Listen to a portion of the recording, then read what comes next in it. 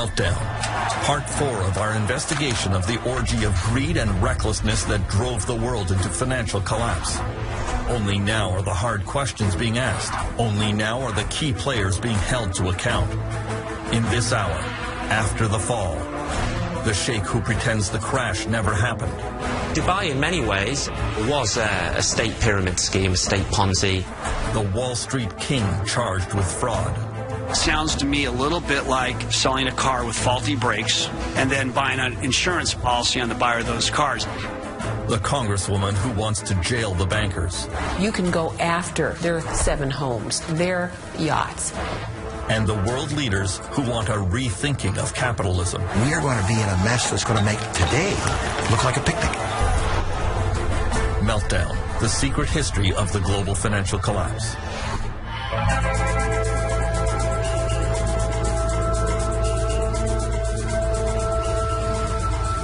The search for the causes of the global financial meltdown has led to some evidence of fraud and corruption.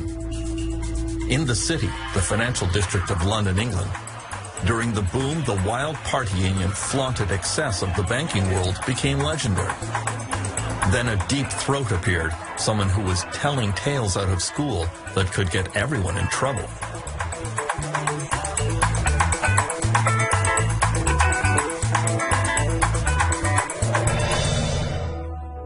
City Boy was an anonymous column that appeared in a small local newspaper and soon attracted a wide following. Eventually, City Boy was revealed to be the 35-year-old extremely successful investment banker, Geraint Anderson. I would focus on false rumors, I'd focus on drugs and strip joints, sexism, racism. I would tend to focus on the less salubrious sides of the city because I wanted people to, well, I suppose those are the things that were causing me stress and grief and making me feel rather dubious about my job, and so I wanted to just relieve, go into the confessional and tell everyone about it. City Boy's revelations included what he saw as widespread immoral and even criminal behavior in London's financial world. He says traders would regularly conspire to circulate false rumors about a company in order to drive its stock price up or down, depending on the bets they had placed. He says that every day traders were feeding each other inside information that would allow them to illegally profit from deals. And that mentality was all-pervasive. Insider trading, the spreading of false rumors, was becoming more and more prevalent. It was basically genuinely a Wild West casino. It was a get-rich-quick.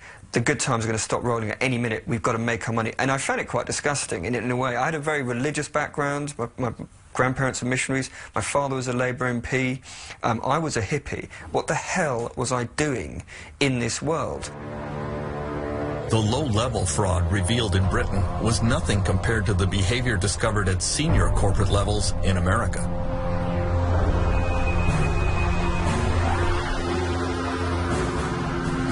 U.S. investigators, however, discovered that criminal behavior is hard to prove when it involves some of the most powerful people on Wall Street.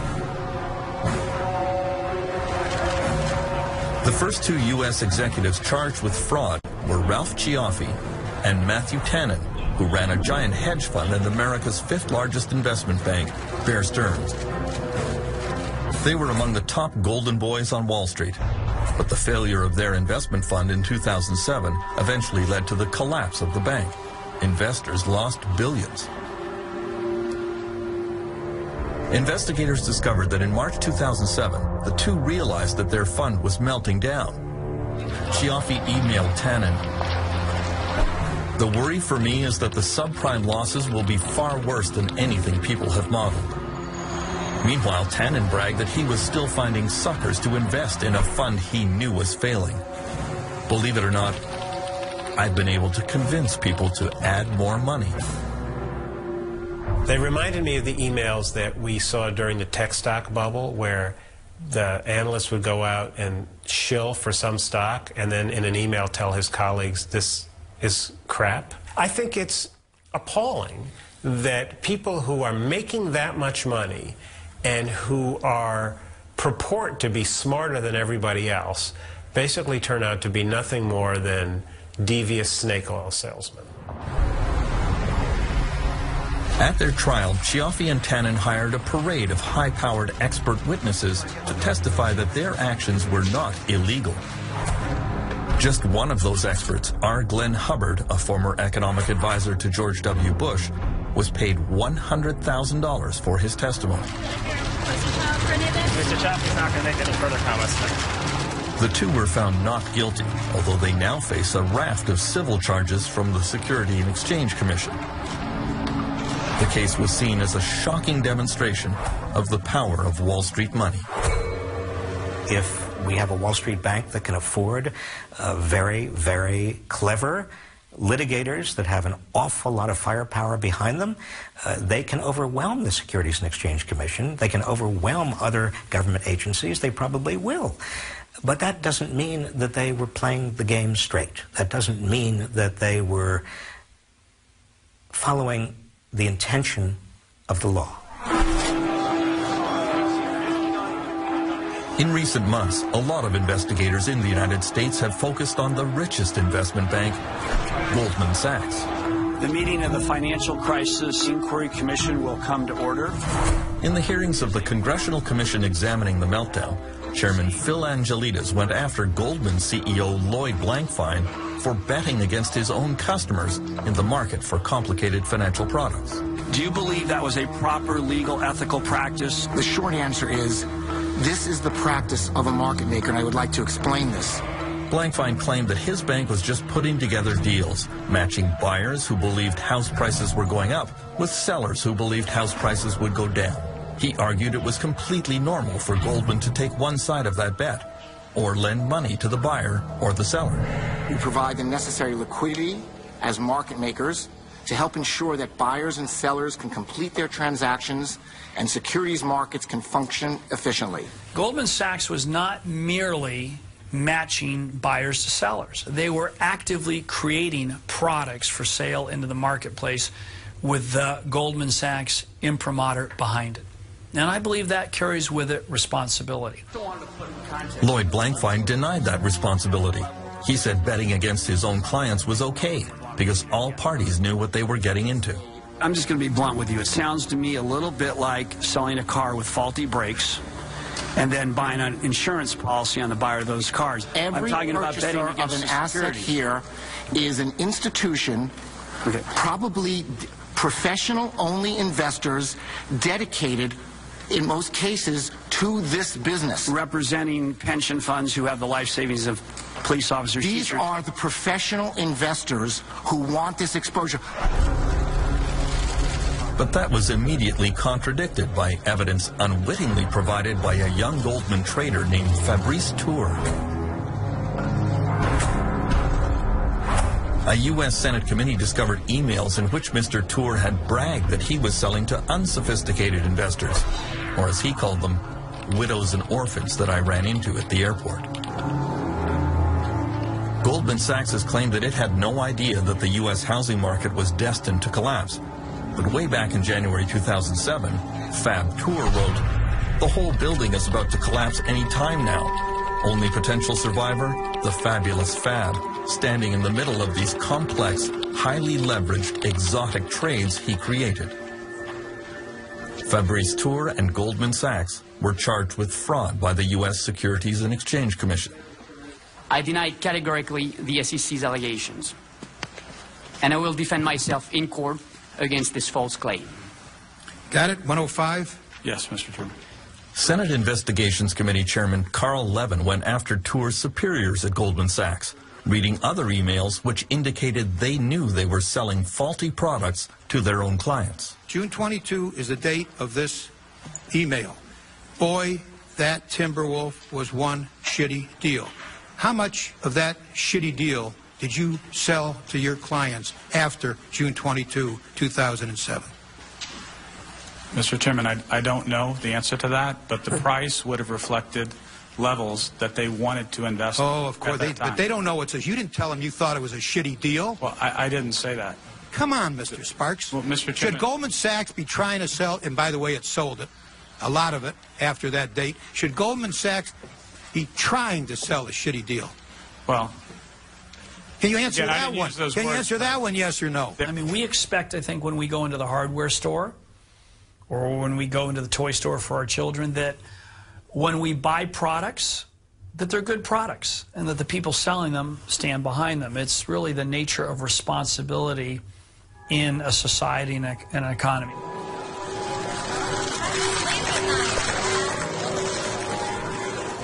Goldman Sachs eventually settled its fraud case by paying an unprecedented $550 million fine. But several members of the U.S. Congress sent this letter to the Department of Justice, officially requesting a criminal investigation of Goldman and its senior executives.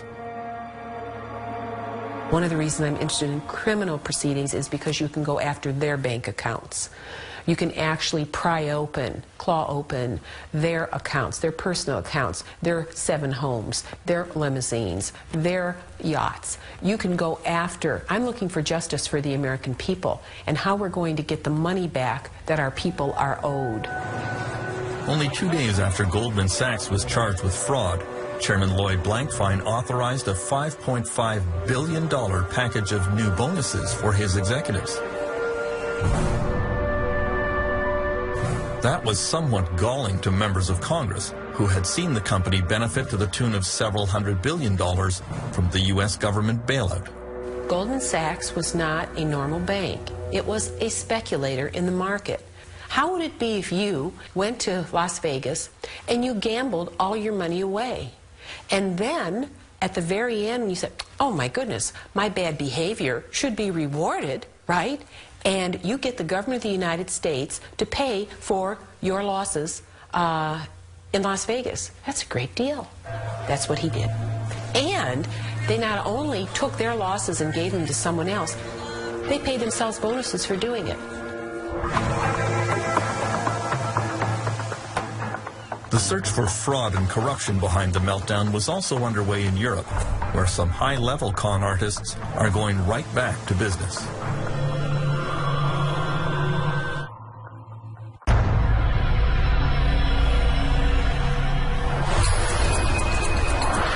In the boom years, Spain was widely referred to as the miracle of Europe. There were more houses built here than France, Germany, and several other European countries combined. But now we know there was a great deal of greed and corruption beneath the surface. Among the brightest stars of the real estate boom here was Francisco Hernando, a true Spanish success story. He lived a flamboyant lifestyle, surrounded by his motorcycle racing team, his corporate jets, and his private yacht. Not just any yacht, but a 236 feet long, costing $80 million, the biggest, most expensive yacht in Spain.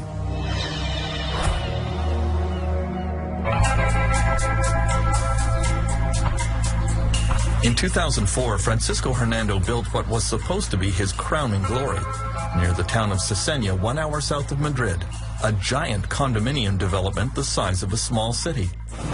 There were 89 buildings containing 13,000 apartments. The project was approved in record time. His town would bear his personal imprint, a community garden named after his wife, Maria Odena. And near the entrance, a 20-foot statue of his parents. He hecho la fiesta para mí, para los que me han comprado los pisos, los que han confiado en mí. At the gala unveiling of the project, Hernando was treated like a rock star by the Spanish media. Then a young reporter started to examine the story more closely. Bueno, así a primeras dices, pues qué bien, ¿no? Everyone was saying, wow, that's great, that's wonderful, he's a self-made man. El problema es cuando te metes en esa historia y empiezas a The problem is when you dig deeper into the story, you discover that the project was approved in record time with no provision for things like water, roads, health facilities, all things that should be provided for families living there. It wasn't normal to see it approved with all these shortcomings. Alejandro Ramon soon discovered that the Cesena project had been arranged with massive bribes to the mayor of the nearby town. The mayor was arrested. Journalists investigating Francisco Hernando's previous projects found a similar trail of corruption and bribery. He did not welcome this new brand of media attention. Today, Hernando's showcase development of Cesena is a ghost town. Without all the proper hookups for water and sewage, very few people could actually move in. There is just one empty building after another, connected by deserted streets. Because of the meltdown, the market for condominiums has collapsed. Francisco Hernando has evaded prosecution because Spanish police have not yet been able to prove that he was the source of all the bribes. In a fit of pique, he announced that he's taking his business out of Spain and moving to Equatorial Guinea, where he is already involved in another scandal. We've seen this guy do the same thing over and over now in different countries. I don't know if this guy knows how to do it any other way. Maybe that's just how he does things. Over the last 2 years, criminal investigations in Spain have resulted in dozens of arrests. In the city of Marbella, almost the entire town council stands accused of accepting bribes from real estate developers. Because of the meltdown, 2/3 of Spanish municipalities are now facing bankruptcy. The crash has been even more spectacular in a bigger real estate boomtown.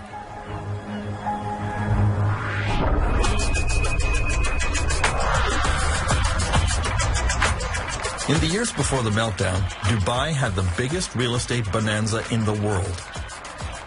Then the market here tumbled, losing 50% of its value, leaving Dubai virtually insolvent. You would think that would upset Dubai's supreme leader, Sheikh Mohammed bin Rashid Al Maktoum, but apparently not. In January 2010, Sheikh Mohammed threw this massive party to mark the opening of the world's tallest building, the Burj Khalifa.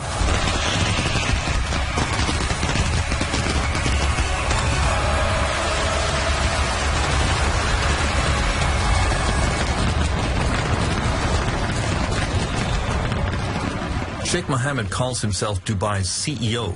He always claimed that he ran his government according to strict business principles, but now many are quietly questioning his judgment and his leadership.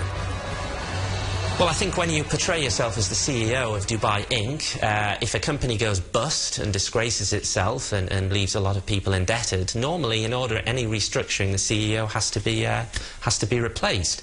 The problem in a traditional monarchy or an autocracy in this case is that the CEO remains.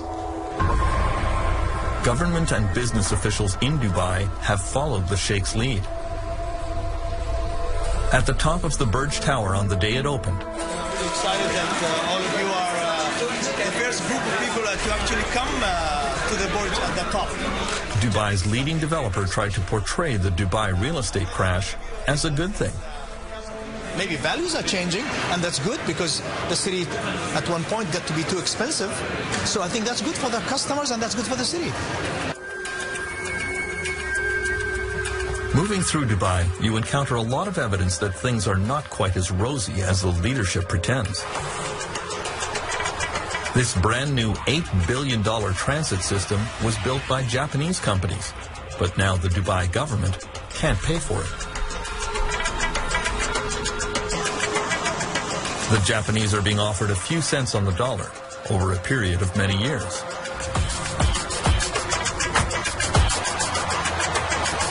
Before the crash, Dubai was home to the world's greatest collection of building cranes.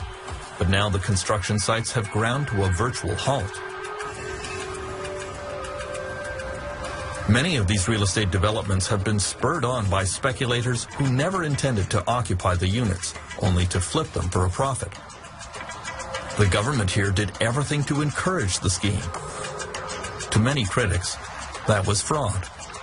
Dubai, in many ways, with not to be too uncharitable, was a state pyramid scheme, a state Ponzi. It relied on more people coming in to buy the properties or even the deposits of people who'd been there a little bit earlier than them, and it had to keep on going. The crash when it happened in Dubai was like a game of musical chairs coming to an end. The fools who were left with these half-finished properties, or in some cases patches of sand, were unable to sell on the premium because they were worthless by this stage. In the ultimate denial of reality, Dubai is moving right into its next real estate mega project called The World. It is a series of islands off the coast, roughly in the shape of a world map. Developers are supposed to buy the islands and build their own tourist facilities on them. Austrian Joseph Kleindienst has bought the islands of Central Europe. The first island to be developed will be Germany. Joseph believes passionately in this project.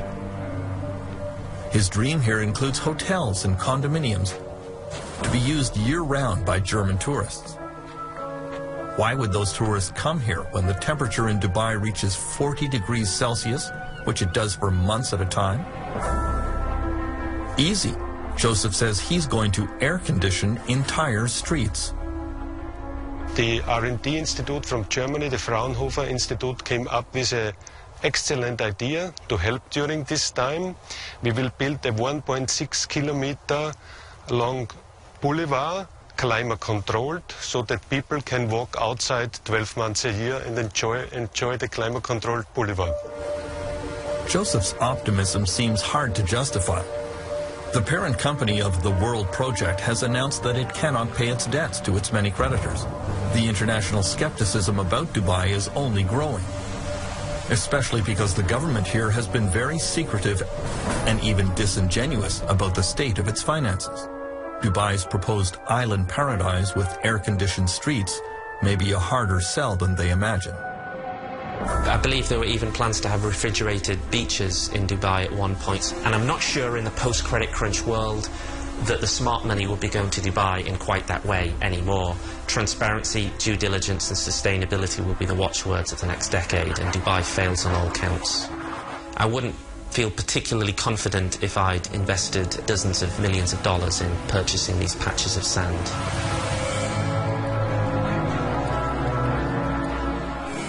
While Sheikh Mohammed tries to pretend that the meltdown never happened, other world leaders are trying to get to the root of the problem.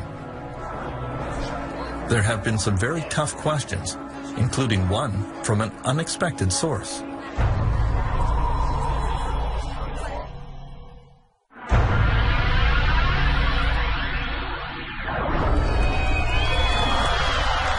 Queen Elizabeth has lived through the Great Depression, World War, and numerous financial collapses, but she found the 2008 meltdown especially troubling. A few weeks after the crash, she decided to make her first ever visit to the London School of Economics. For a few minutes, she made polite conversation with her hosts, and then surprised them with a tough question about the financial crisis. If they were all so smart, why did nobody notice it coming? The staff at the LSE were somewhat flummoxed by the question, and eventually wrote to the Queen that it was a failure of imagination. Martin Wolf of the Financial Times of London, considered one of the foremost economic minds in Britain, has a more intriguing answer. You will never foresee these things because the system is ultimately just too complicated for anybody really to understand. The economy is an extremely complex adaptive system. In fact, I think it is the most complex system we know. It has the complexity of billions of people engaged, producing billions of products over time and space. And they are people, and because they're people, they are subject to all the emotions of human beings, both euphoria and panic and all the rest of it, collectively and individually. Such a system will generate very complicated phenomena, and it will often be very, very difficult to interpret them. The United States government is also searching for what went wrong. There is general agreement that it was a major failure of the U.S. regulatory system, starting with the SEC, the Securities and Exchange Commission. The SEC was asleep at the switch. The Federal Deposit Insurance Corporation, for much of the time, was asleep at the switch. The Treasury, for much of the time, was asleep at the switch. But the drowsiness was all induced by this very, very powerful opiate called market fundamentalism. The idea that markets were basically perfect. They could do no wrong, that investors were smart, that smart investors would make all the inquiries they needed to make, that information was relatively and easily available to everyone, that therefore there could not be any problem. In Britain, the government regulator is the Financial Services Authority, which didn't do much better. They seemed easily foiled by legions of avaricious young smart alecks.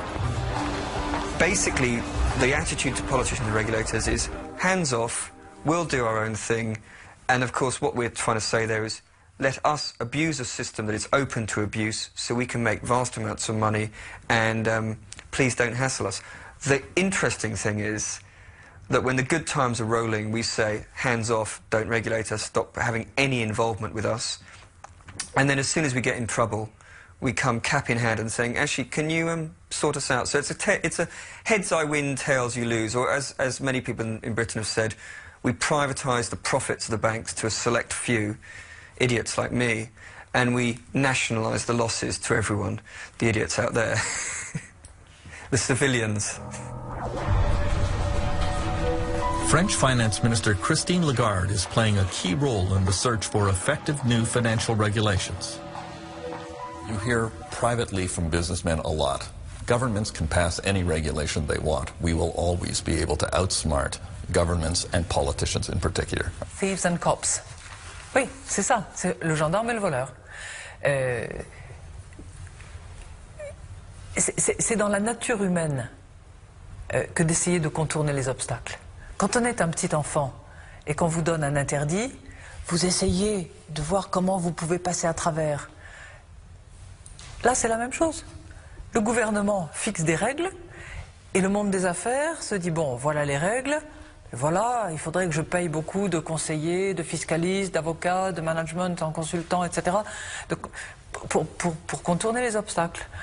Il faut constamment être en outsmarting each other. Donc il faut constamment anticiper la manière dont l'autre va essayer de contourner la règle pour améliorer la règle. Donc on est en travail permanent. In the United States, the quest for new financial regulations has been swayed by the deep pockets of Wall Street bankers.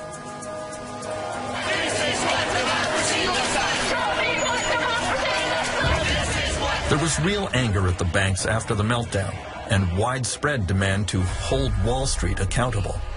We know the financial industry is spending $1.4 million a day right here on K Street to kill legislation up on Capitol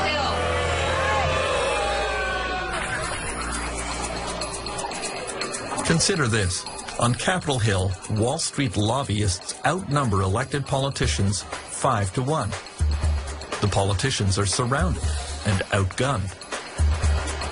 Somehow, though, Wall Street claims that it lost out in the financial reform package eventually signed into law by Barack Obama. I would be very skeptical of all Wall Street claims that they failed in terms of this new financial package. Certainly, they have an interest in making the public feel that they failed. And certainly members of Congress, Democrats and Republicans, have an interest in making the public feel that they were very tough on Wall Street. That certainly is the rhetoric. But look carefully under the surface. Look at these 1,500 pages. Look at how many loopholes are still there. Wall Street came out exceedingly well. They lost the rhetorical contest. They won the regulatory contest. The search for new international financial regulation is proving equally difficult. It is being led by Dominique Strauss-Kahn at the International Monetary Fund.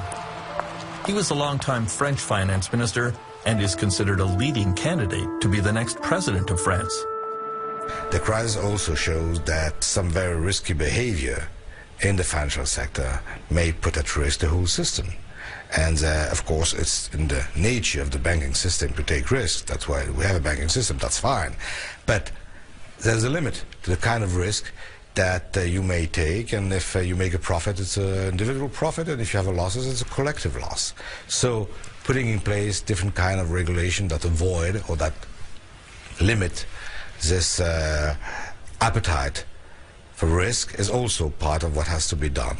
And if we don't do anything of this, then of course it means that we didn't learn anything from the crisis, and I can't imagine it will be the right attitude. The failure to agree on new international financial rules will allow big banks to play one country off another to see where they can find the most lax regulation. Many believe the competition between New York and London to be the financial capital of the world was a major contributing factor to the 2008 meltdown. Now, the real problem that we face going ahead is that this same kind of pressure, where is going to be the financial capital of the world, is going to come back once the crisis, memories of the crisis have faded. Certainly Frankfurt and Paris are going to be back into the race, but so are Tokyo, so is Singapore, and so is Shanghai, and so is Hong Kong. And what I think may well happen at some point is if Shanghai and Hong Kong combine, then you are really going to see a race to where's going to be the financial capital. And unless we have some kind of global oversight, it is going to be regulatory arbitrage. It is going to be a race to the bottom. Most of the G20 countries. Dominic Strauss-Kahn believes that a repeat of the 2008 global financial collapse is inevitable. I won't say it can't happen again. It will happen again. When? I don't know. 2 years, 5 years, 10 years, 20 years. But there's no reason to believe that we have the silver bullet that make it possible to avoid any kind of crisis in the global economy. The question is to try to, first, prevent, avoid as much as possible, and when we are unable to avoid the crisis, to have tools to mitigate the effect of the crisis. While politicians argued over regulations which might prevent the next global crisis, along came an explosion which made everyone think it was already here.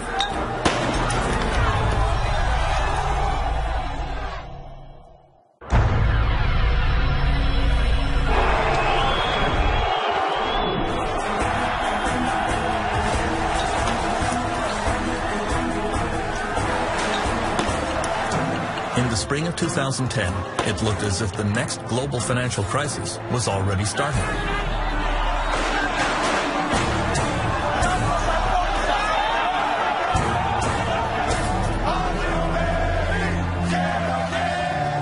The government of Greece had sunk dangerously into debt and would no longer be able to pay its creditors.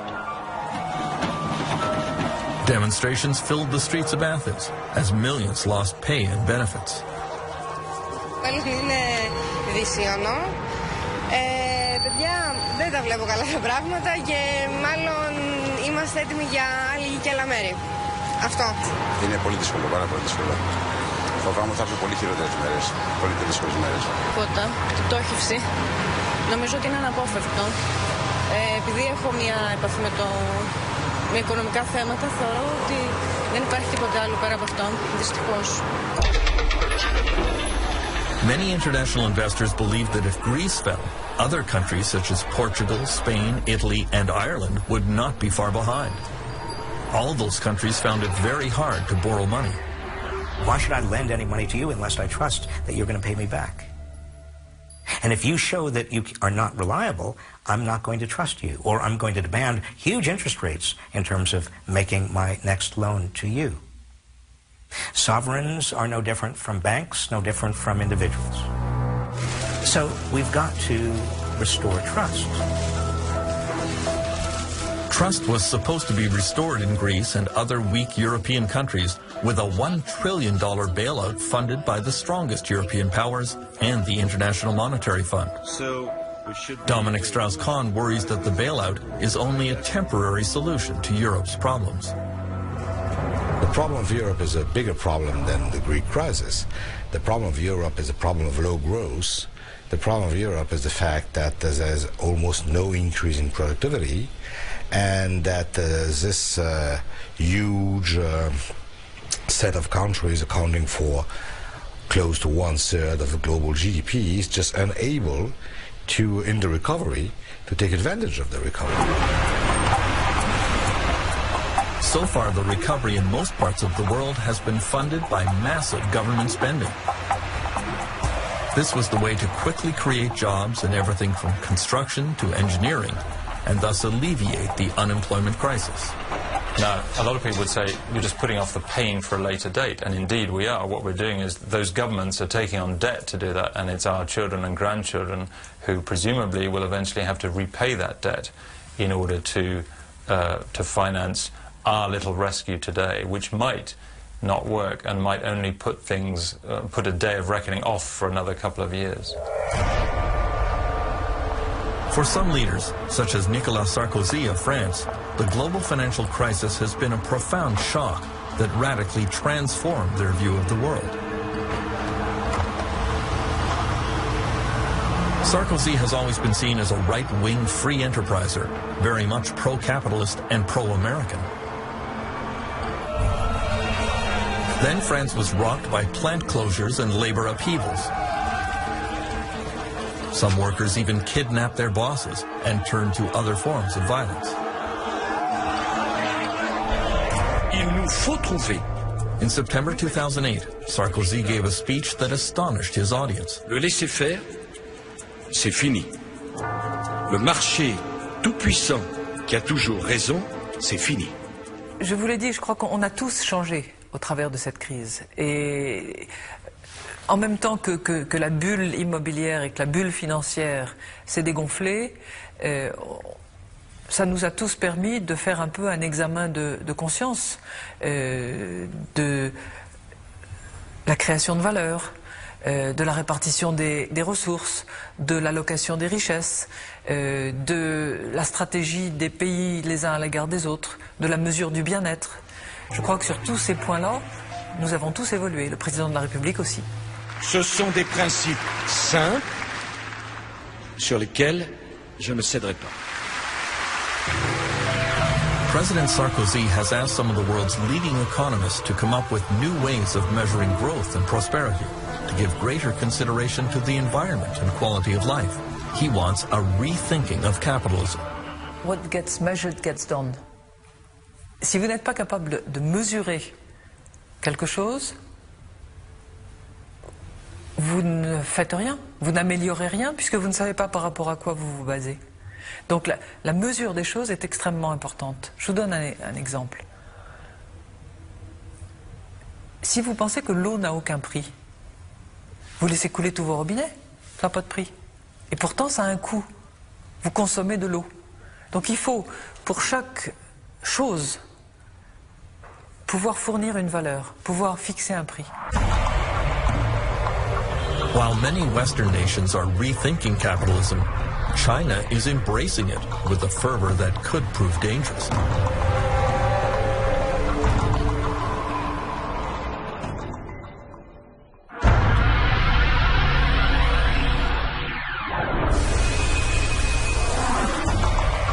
The Chinese economy has been surging ahead in the last few years, and many economists seem to believe that China can become a kind of engine that pulls the world out of recession.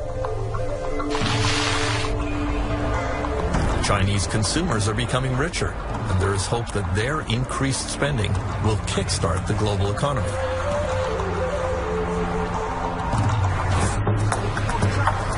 On the other hand, there is widespread concern that the next real estate bubble that will lead to the next global meltdown is already inflating here. In the world's largest municipality, Chongqing, you see the construction of an endless supply of apartments right beside other apartment buildings that are largely unoccupied. Scenes eerily familiar from the real estate bubble which preceded the 2008 meltdown in Dubai and elsewhere.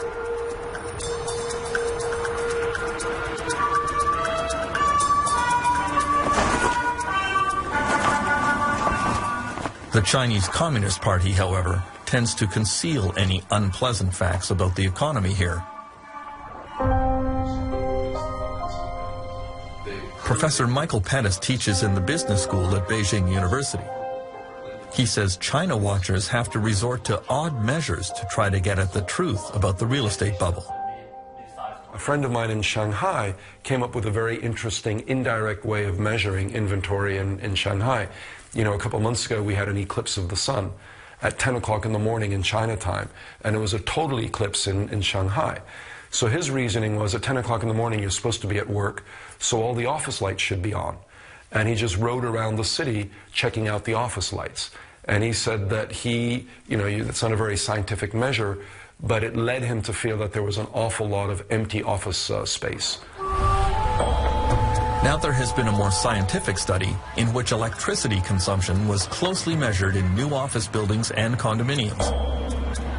The study confirms an enormous glut of unused office space and estimates that there are 65 million empty apartments in China, all evidence of a very dangerous real estate bubble. In the next few years, China and India are expected to take over some of the top spots among the world's leading economies, which only increases the worry about financial meltdowns starting there. If we're affected by a slowdown in the United States, if we're affected by a slowdown in Europe, what's going to happen when the two economies, 2.5 billion people, China and India, when there's a slowdown there? What's going to happen when a hedge fund fails in India? What's going to happen when there's a mortgage meltdown in China? The effect on the rest of us is going to be enormous. And the time to deal with those kinds of issues is now, before, in fact, it happens. Because if we don't ensure that Chinese banks are transparent, if we don't ensure that the Indian financial industry has a set of regulations that at least live to a minimal world standard, then we are going to be in a mess that's going to make today look like a picnic.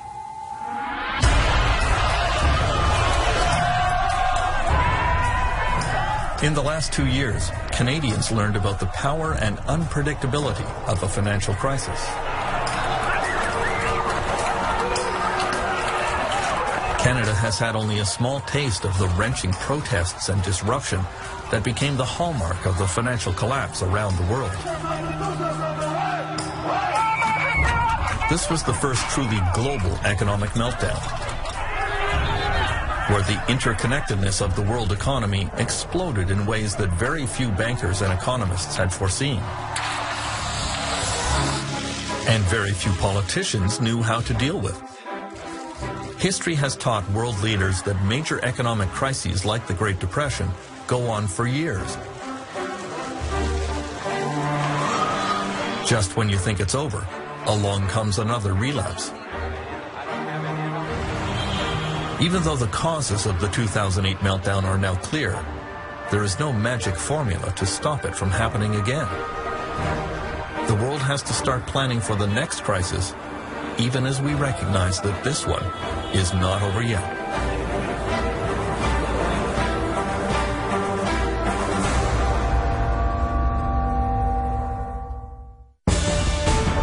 In 2 weeks on DocZone, they are unique in every way.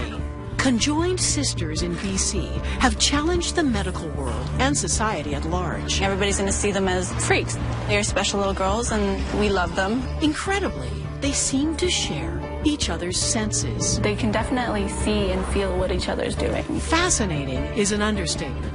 Twins who share a brain. Next time on DocZone.